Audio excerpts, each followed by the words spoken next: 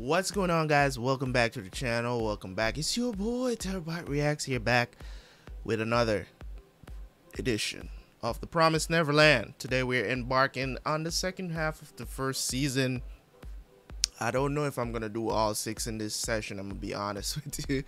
I don't know if I'm gonna do all 6. Depending on how it's going, I might get hyped enough to finish up the first season of the anime in this sit down right here in this my recording session. So when I look at this anime, let's talk about it. When I look at this anime, as I said, there's certain things that kind of put plot holes into it, but you know, I'm always willing to take corrections from anybody that I see that maybe I missed something, maybe I looked away for a quick second and missed a line or something that would explain something. I don't mind seeing that stuff in the comment section at all. So if there's somewhere where I'm having you disagree with anything that I'm saying about the anime, because I know, you know, some people, they don't like when other people disagree or criticize their favorite anime or whatever the situation is. And as I said, I've pointed out a couple of things that leave in holes in the story that is just not, in some ways it's not believable, because we're talking about 11-year-olds and 5-year-olds or 6-year-olds or whatever the situation is, right? That's what we're talking about here, right? So it just kind of puts certain things into perspective for you, because you're looking at these age differences, right? You're looking at, what the hell is this? You're looking at these age differences here, like, how is this even possible? But as I said, certain things are just in the realm of possibility based on what the writer is writing. So when you kind of dive a little deeper, of course you're gonna find those holes, because as I've stated in plenty of times before, this doesn't take me out of the immersion of this anime. It's just that when I see those things, I point them out, because I like to do a reaction. I also like to do a review. I like to point out those things, because when you don't point out those things, you know what I'm saying, in my opinion, I'm doing my subscribers a disservice, because of how I've been doing things on this channel for the longest. You get what I'm saying? I'm not one of those reactors that just jump up and wave, you know what I'm saying, and get excited over every little thing they see on screen. It's just, for me, it's just like, I try to enjoy what I'm watching, and especially the story comes number one for me. It's not just about the animation, it's not just about great OSTs and stuff like that, or this music, you know what I'm saying. Those things are enjoyable as well, but number one for me is always the story. And if there's holes in the story, I'm gonna point them out, in my opinion, because sometimes you gotta compare it to the continuity of things, and setting up an anime as a very grounded anime, and then having these certain things is just like, why? You could have written this so much better. And sometimes it can be a translation error too, but based on what I'm seeing and what I'm reading, based on the subs, you know what I'm saying, like, I have to judge it based on that. You get what I'm saying? And that doesn't make the anime any more less enjoyable, because you know what I'm saying, I'm not doing this for views, you know what I mean? Like, I'm not doing, well, partially, you get what I'm saying, yes, for views, but I'm not doing, my critique of the anime is not for views. I'm not doing this so people can come and hate on me, or you know what I'm saying, I'm just trying to do what I normally do. And yes, I might not be some people's cup of tea, and I understand that, but for all of you that rock with me, you know that I welcome all kinds of comments on my channel. Just keep it respectful, and your comment won't get deleted. You know what I'm saying? So just keep it respectful. Plenty of people has disagreed with my takes in the past about whatever it is that I'm watching, and I've rebutted. I've, you know what I'm saying, had a conversation, decent conversation. People, I hate when people is like, I don't like that, and then they just like leave it.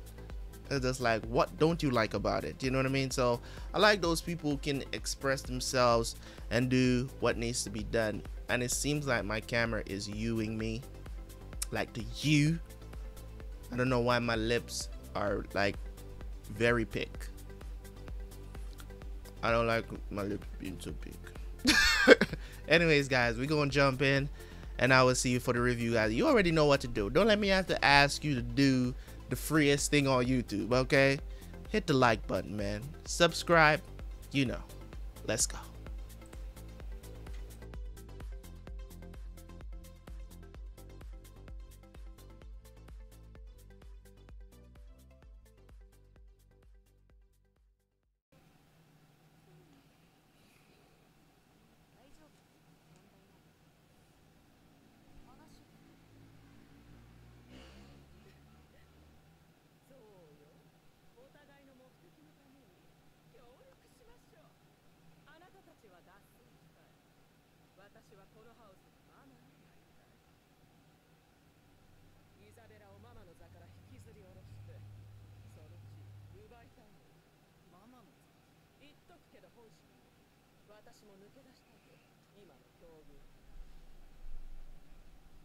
Oh!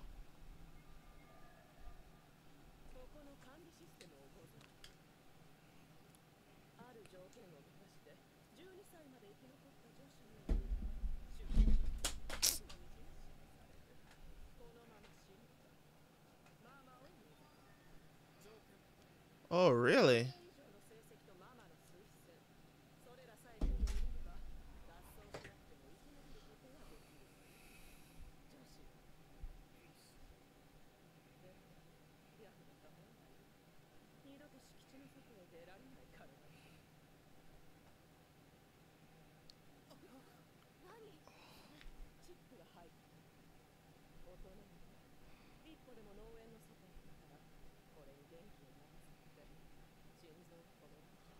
Oh, damn.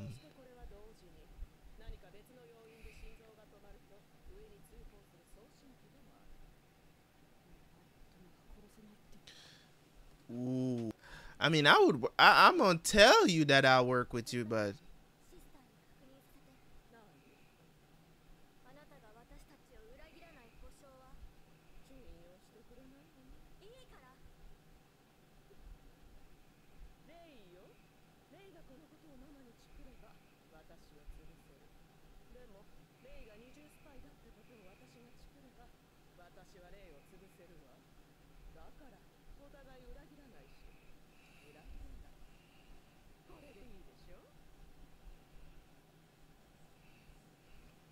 that is crazy, though.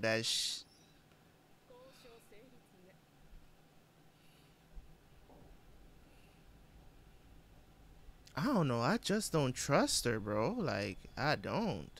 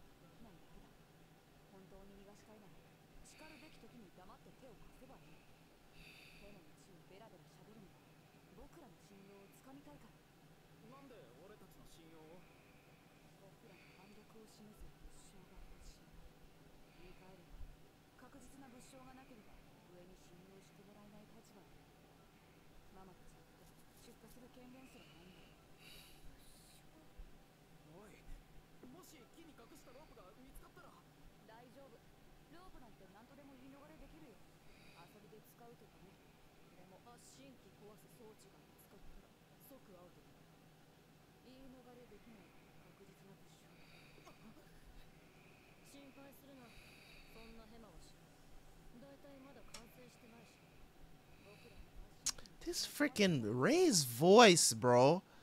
I'm telling you, bro. I have to look that up because it's gonna bug me. Ray's voice. I'm trying to remember somebody from. If it's someone from My Hero Academia. That voice is so familiar. It's not even funny. I don't think it's from Naruto, but let me see. Let me see. Killua, man. I know that voice sounds so familiar. So from who else she does? She does Levy from Fairy Tale as well. But the voice, it's bugging me because I know it just I just couldn't remember who it was. But it's Killua from Hunter x Hunter, man. Oh my, the voice, it was killing me. I was like, this voice sounds extremely familiar. Like from like a couple of episodes ago, I wanted to look it up, and yeah, now let's bring this back a little bit.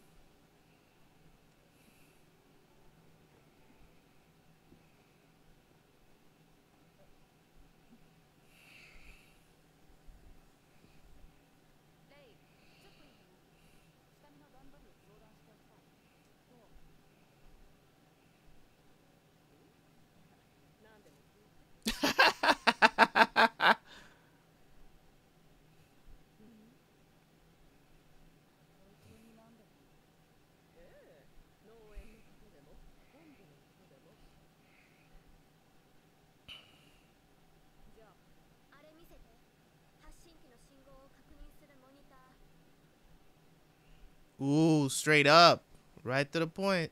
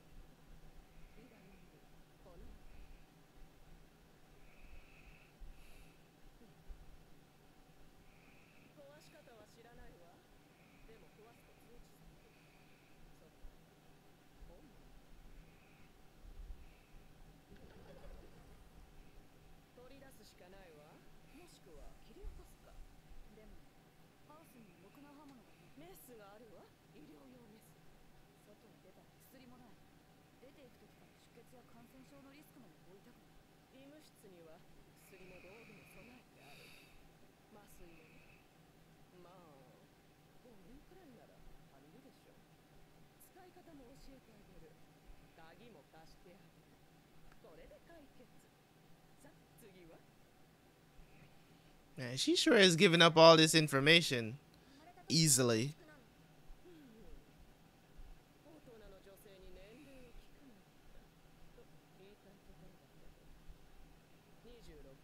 "26."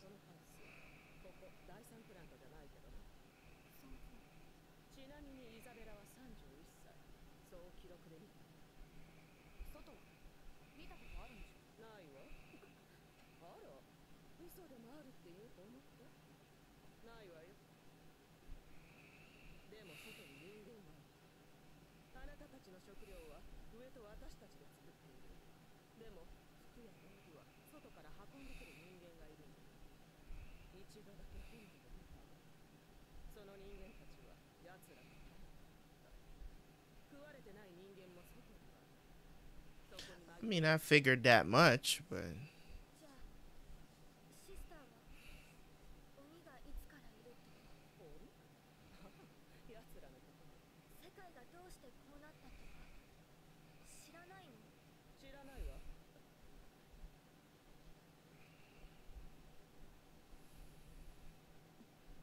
I mean, she was one of the kids.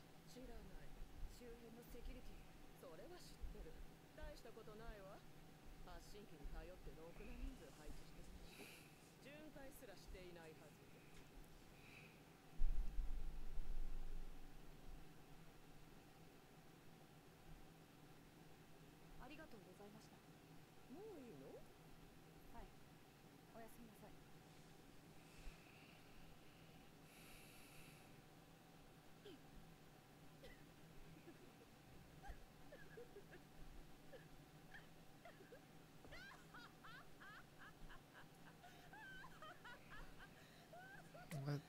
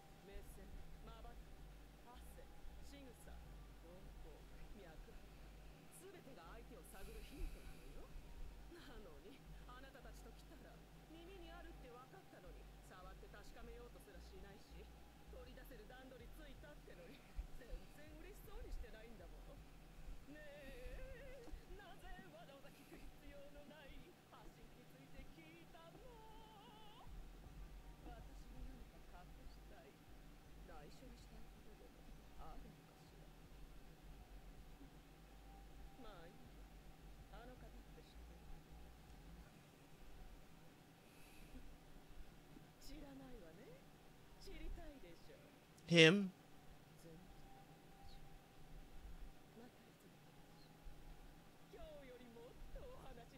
Don't wave the booty now.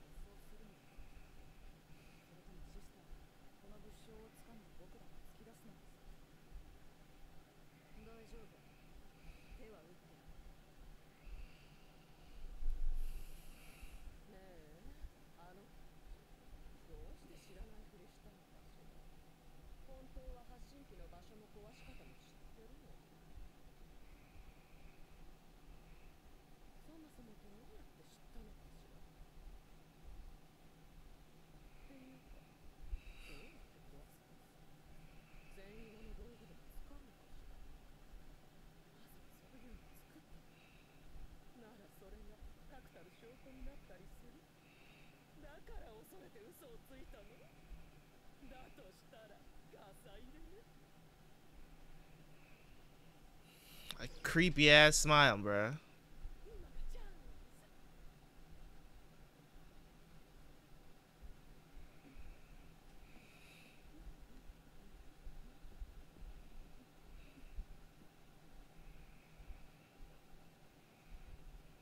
"26 my ass."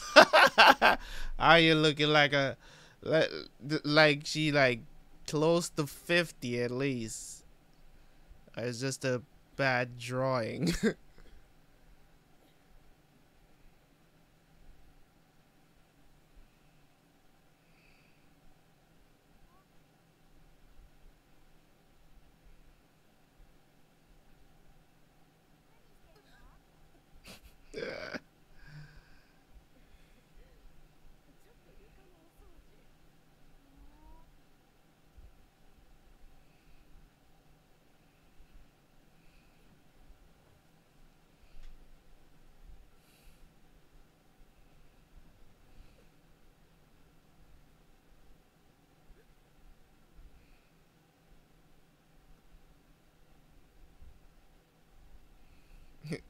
I wonder if they left a note for her.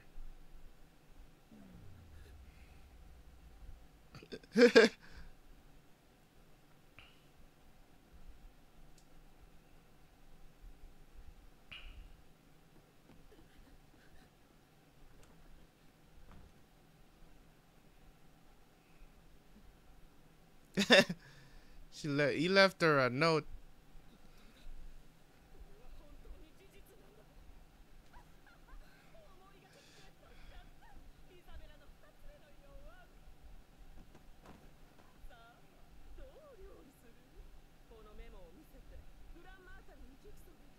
Grandma. Who is Grandma? I'm guessing.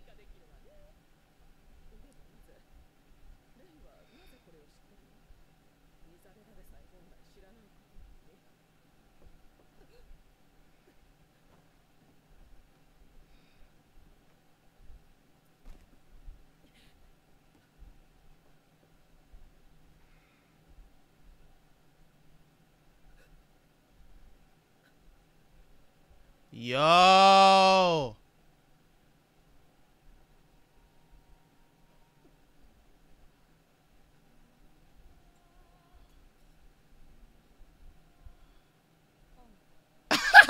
I wasn't like, did I guess that right? Because Isabella just comes off as, you know what I'm saying, that type of woman that she will shank you, bro.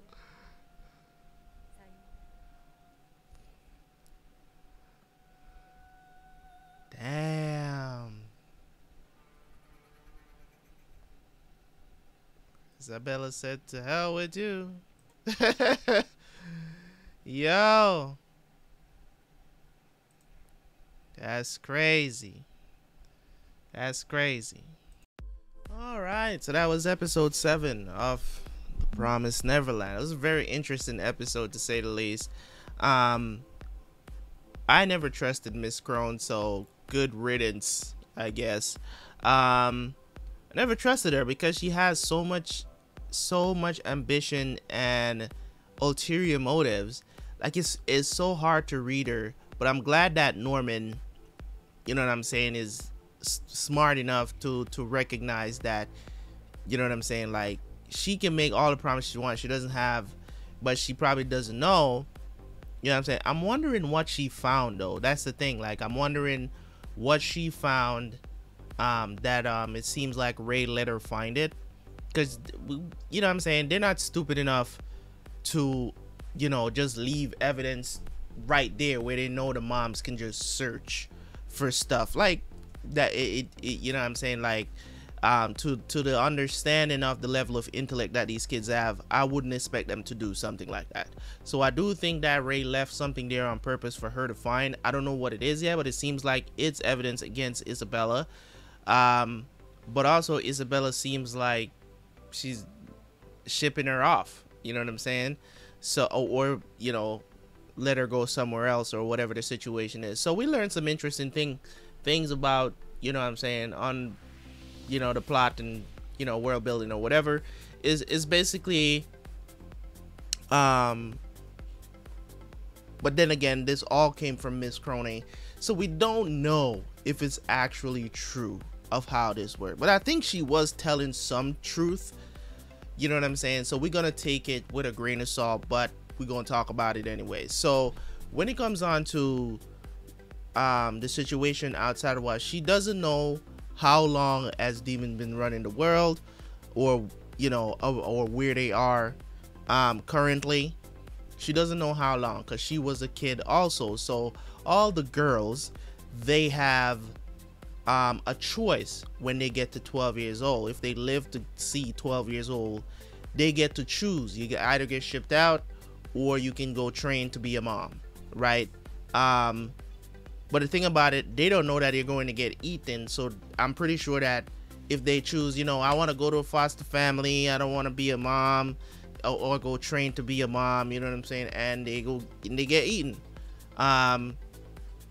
So it just goes to show you. And also the adults, they have this electrical thing in their body, which will stop their heart if they cross the fence.